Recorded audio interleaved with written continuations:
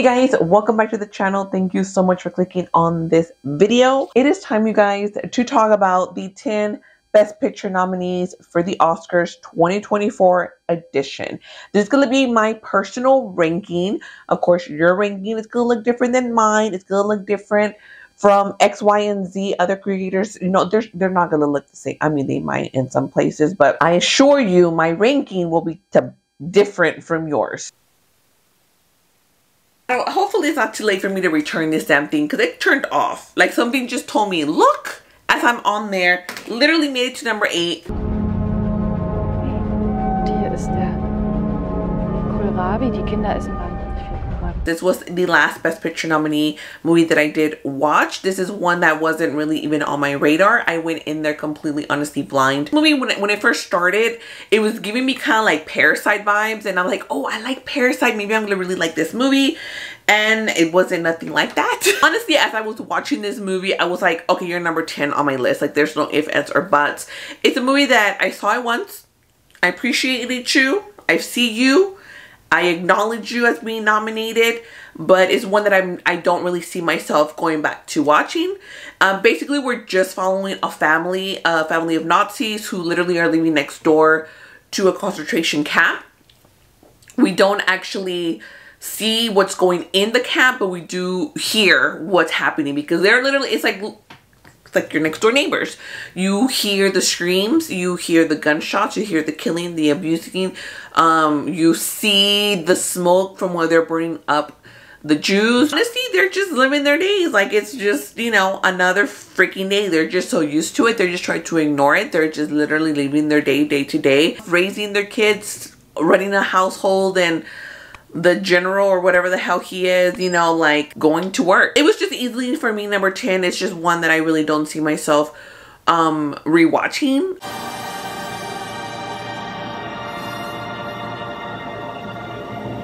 So Maestro, if y'all knew, I don't know how to pronounce things. I will mispronounce so many names per this title's name that I keep trying to say Maestro like teacher. I haven't had to say that disclaimer in so long. Maestro, just roll with it, y'all. It's another one. I see it. I accept it.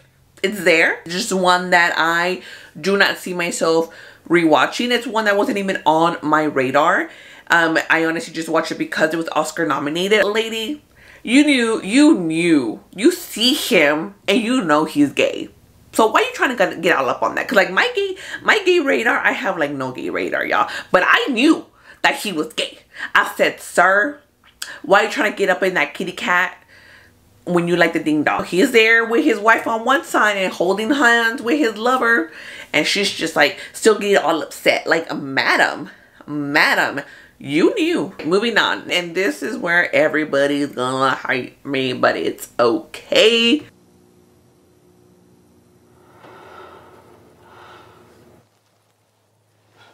Y'all, it is okay when a movie is not for everybody, okay? Because you love the movie, that is okay. That is great. That's fantastic. I am so happy that you love, you adore this movie, okay? That doesn't mean that everybody in the whole freaking wide world needs to also love this movie, okay? So calm the fuck down. Great experience, great movie, like technically great movie. Okay, I'm not denying it that. I am not denying that it is a great looking movie, great directed movie, great acted movie, great sounding movie, great.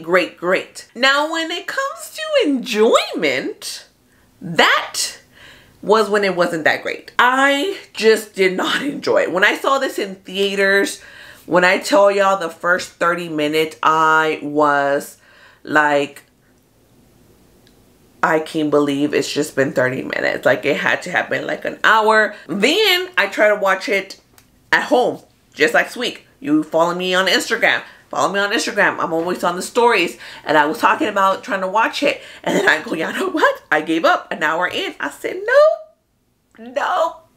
It's just not for me. This is another one that's based off of a true story. We're following Oppenheimer, who is the creator of the atomic bomb. And to me, that just wasn't very interesting. It just wasn't, and that's okay, because I really don't care who made the bombs. You know, maybe you shouldn't have made the bomb. gone too far. Stag Arley is still on the run from authorities. You haven't done anything. It's not like they can arrest you. This one was one when I did see the trailer, it really intrigued me. I said, oh, that looks kind of funny. It's just this author who's just tired of not really making it big and selling his books. Like his books aren't selling very well because he's trying to write like real literature. And to basically put like a fuck you to the world, to the publication, to whatever he writes is very absurd book.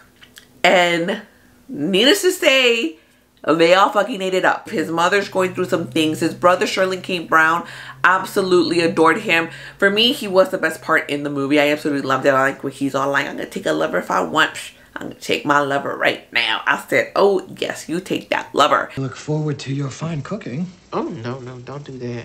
All we've got is whatever's in that walk-in.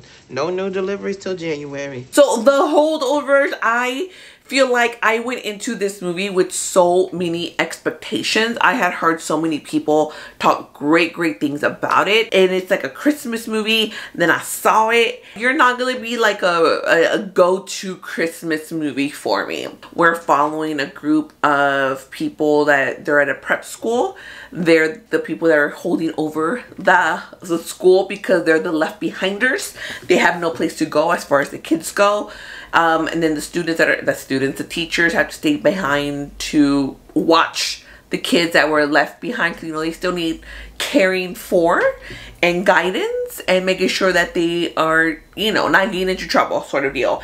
But I really enjoyed the story. It was really good. It was very, you know, it didn't give me like full Christmas vibes. Also, I didn't watch it during Christmas, so that may have something. I would rewatch at some point, but just not anytime soon. But I do feel like this is a movie that definitely would warrant a rewatch, and I feel like it would get more love with the more times that I see it. Top 5. Before we get there, if you haven't already, don't forget to give this video a like, comment, share, subscribe, and let me know down below what your list is looking like. Go ahead, let me know Oppenheimer is your number 1, and that is quite all right. I'm so glad, like I said, that you love it. My number 5 is You're his wife. Stop. I did not kill him. That's not the point. I think she did. I think she got on and threw her husband up off that roof. It's always the wife. You can't trust the wife. So this is a courtroom drama. We're following this family who lives up in the middle of nowhere. When I see a house that's literally up in the middle of nowhere, like if you by the woods by yourself or up in the mountains like this, I always say that is a murder waiting to happen. It's always funny because when, I mean, obviously like not because there's like a dead person, but then it's like everybody freaking fights. Like all the families, when you're married, everybody fights. And then obviously they bring those fights out in the courtrooms. And I always want to be like, y'all act like y'all never been in a freaking fight. Did she not? And you never know. You literally never know, because at the end they never showcase exactly what happened. Like I kept waiting for like the end to show like, oh, you know, he just kind of like, whoo, stumbled and fell. Like, was it really an accident? Did he commit the suicide? And or did the wife, like, you know, push him right up off the way? You're next.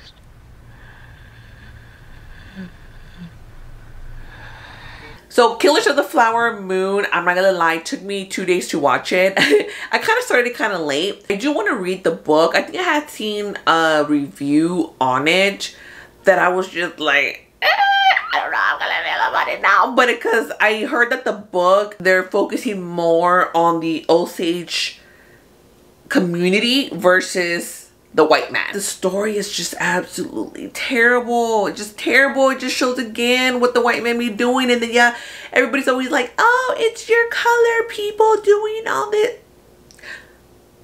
I'm just saying, who's the one who's always literally stealing land, acting like they discover shit when there was people already there? You're killing, you're raping, you're manipulating. Like who really are the criminals here? I mean, you have all the feelings because it's just like they're going through so much. Nobody's giving a fuck about them. And then finally, once like all these freaking people are like dying, they bring in people to try to do investigation.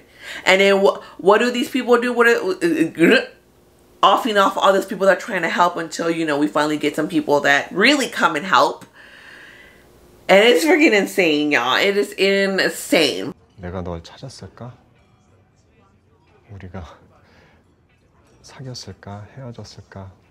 부부가 됐을까? This was such a beautiful movie. I quite enjoyed it. I had heard so many people talking about this and all the love and all of it. And I didn't really know what to expect. But I just thought it was such a beautiful, like, could have been love story. Could have been friends to lovers, but unfortunately the odds were not in their favor, one reason or another. And when the opportunity kind of finally presented itself for them to reunite officially in the flesh versus just being like Skype, it was too late. At the end of it made me cry a little bit. Like, I was shocked. I was just like, oh my god, like I don't know what I was expecting. Was I expecting her to like run off with him? No, but at the same time, like, I kind of did. Yeah, meant to be. I wasn't severely injured. I would beat you off right now, Ken. I'll beat you off with you any day, Ken. Hold my ice cream, Ken. All right, Ken, you're on. I love Barbie. I don't fucking care. I really enjoyed it. Like I said in my review, I used to play with Barbies. Barbies were like a big part of my life. This movie literally made me feel what a lot of you guys feel when you watch a lot of these movies that are based on like toys or cartoons, you know, like Teenage Mutant Ninja Turtles, Batman, Superman, you know, just like all these movies that you guys literally grew, or like the toys that you guys grew up watching, and then they made a really good movie and then you're just like, oh my god, like I have such nostalgia for it. Well, I never really understood that when people would talk about it. I was just like, oh, okay, like, what is that? Okay, whatever. When I tell you, every time I talk about this fucking movie, I get so emotional. Like, I already feel myself like I kind of want to cry. It has such a special place in my heart. I play with Barbies way too, like, longer than I should have. And then I save my Barbies, you know, and then I give them to my little sister, and then she fucking destroyed them. And then it made me cry so much. Like, she literally played hard with them. I know I've talked about this, and I talk about this every single time. I'm gonna keep telling my story on Barbie because I just want you to realize like how special they are for me. Like, I literally understand the message behind be whatever you want to be. So when this movie came out, I was like, I don't know how I'm gonna feel about it. We love Ryan, right? But are they like, you know, Margot? But I'm like, damn, like they're a little too old to be playing Ken and Barbie. But I'm also very glad that we didn't get like 20-year-olds to play them, because I feel like that wouldn't have had, I feel like, the same overall impact, because the maturity, even though it's a very silly movie, still brought something to it, you know, brought something else. I mean, a little bit more wholesome.